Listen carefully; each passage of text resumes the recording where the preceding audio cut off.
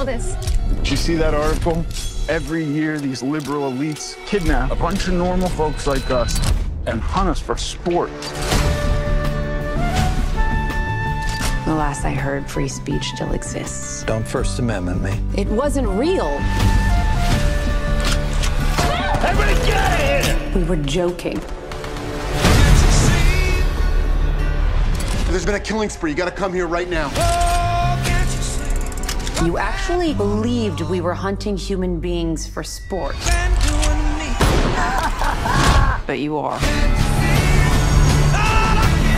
We have an opportunity here to teach these people. These are not real people. They're actors. I'm playing an Arab refugee, but I identify as white. I think that's problematic too, in some way. You wanted it to be real, so you decided it was.